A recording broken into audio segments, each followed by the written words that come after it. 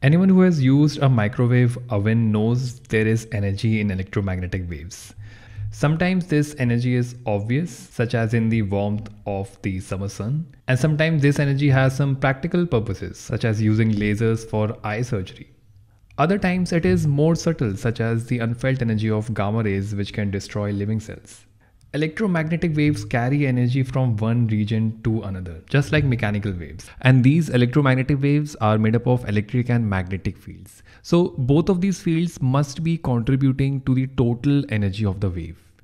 To understand how to utilize this energy, it's helpful to derive detailed relationships for the energy in an electromagnetic wave. And that is what we will explore in this video. Alright, let's start off by recapping the field energies for the electric and magnetic field. Now for electric field, we can take a charged capacitor, and when it is charged, you will have an electric field going from one plate to the other. We know that the energy stored in the capacitor will be half CV square, where C is the capacitance of this parallel plate capacitor and V is the potential difference across the plates. And because we want to figure out the electric field energy, we should have E in this expression. Turns out, with some simple derivation, the energy density, that is energy per unit volume, comes out to be epsilon naught E square by 2. And there is a video where we actually derive this, and I strongly encourage you to go check that out if this feels a little fuzzy. Now similarly for magnetic field energy, we can take an inductor with a current flowing through it. And this is how the inductor looks like when we draw it in circuit diagrams. Now there will be a magnetic field produced as there is some current flowing in the coils. And the energy of that magnetic field is given by this expression, where L is the self-inductance of the solenoid of the inductor and I is the current flowing through it. This leads to the magnetic field density, which is given by this expression, that is B squared divided by 2 mu naught.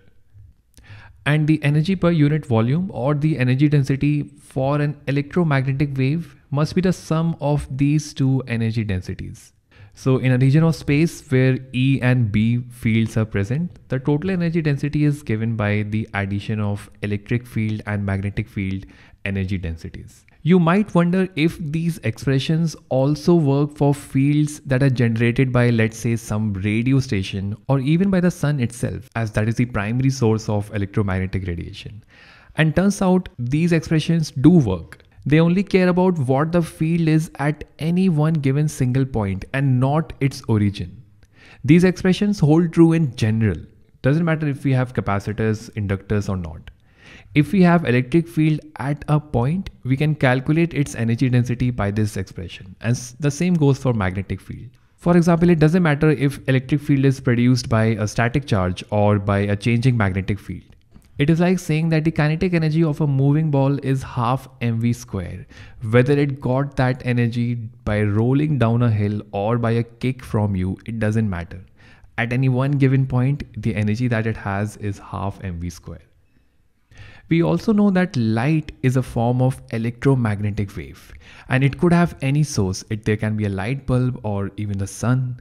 And if I want to know how much energy light from the sun is carrying, all I need to know is how much energy is carried by the electric and magnetic fields. And it is absolutely insane that we can figure out the energy that light is carrying, something that is coming from the sun, just by analyzing capacitors and inductors.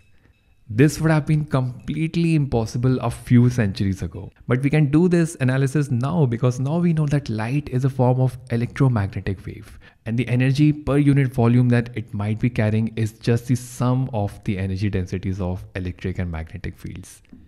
Since we have two fields contributing to the total energy in an electromagnetic wave, we can ask ourselves which field contributes more energy, or which field's energy density is more.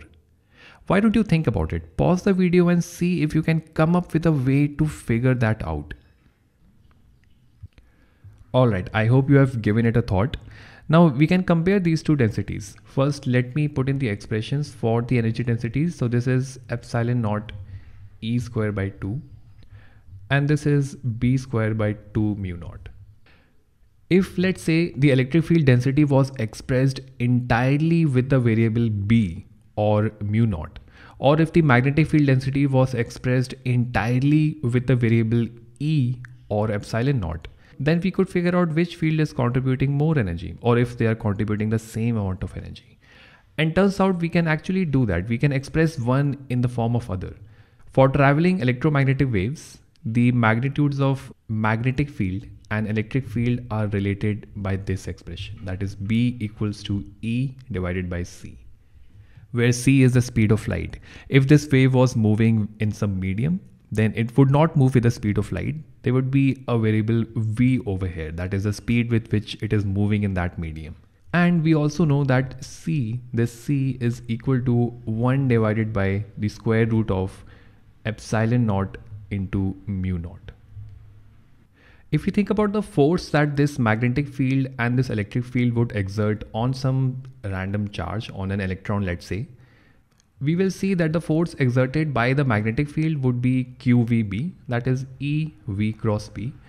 And the force due to the electric field would be the charge on the electron multiplied by the electric field strength. And if we compare these two forces, we can realize that the force due to the magnetic field will be less than the force due to the electric field, exactly by a factor of V by C. That is because if instead of B we place E divided by C, this will just come out to be equal to charge on the electron multiplied by the electric field strength into V by C. So it is less than the force due to the electric field exactly by this factor. And if the force exerted by the magnetic field is less than the force exerted by the electric field, it might be true that the energy that the magnetic field is contributing might be less than the energy that the electric field contributes. To check that, let's place this B over here. So we will place this B right over here and let's see what happens. So this now is equal to epsilon naught E square by 2 plus E divided by C whole square divided by 2 mu naught. When we work this out further, this will be total energy density equals epsilon naught E square by 2 plus E square divided by 2 mu naught into C square. And we know that C square would be 1 divided by epsilon naught into mu naught. So now we will be placing this value of C right over here. And when we do that, the total energy density, this is equal to epsilon naught E square by 2 plus E square divided by 2 mu naught. And epsilon naught and mu naught will go to the numerator because C square is in the denominator over here. So you will have a mu naught and an epsilon naught at the top, and one mu naught just gets cancelled right away. So the total energy density, this is equal to epsilon naught E square by 2 plus epsilon naught E square by 2. We see that the energy density of the magnetic field actually comes out to be the same as the energy density of the electric field. What we see now is so beautifully symmetric in electromagnetic waves. One is contributing the same amount of energy as the other. And we know that one cannot even exist without the other. The total energy density therefore comes out to be equal to epsilon naught. This is epsilon naught E square. And we can express this in terms of B if you would like that. Just simply by replacing, in place of E you can replace CB, and you can express the total energy density all in terms of magnetic field as well. And the units of energy density would be joules per meter cube. Alright, so in this video we derived an expression for the total energy density in an electromagnetic wave by considering the energy densities of electric and magnetic fields, and we arrived at those by starting off from something that we have seen a lot, capacitors and inductors. And finally we arrived at an interesting point where we saw that the energy densities due to the electric and magnetic fields are exactly the same.